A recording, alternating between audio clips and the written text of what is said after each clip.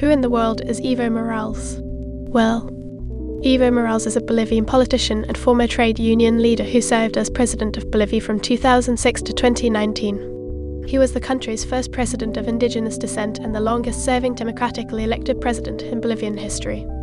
Morales rose to prominence as a leader of the Coca Growers Union and was elected to Congress in 1997. He was the leader of the Movement for Socialism MAS party and was elected president in 2005.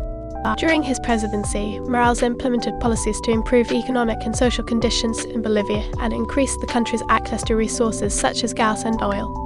He also launched a process of constitutional reform, which gave greater autonomy and self-determination to Bolivia's indigenous population.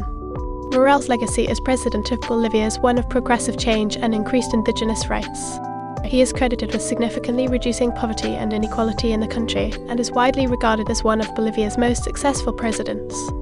He also played a major role in the promotion of Latin American integration and was an important figure in the global left-wing movement.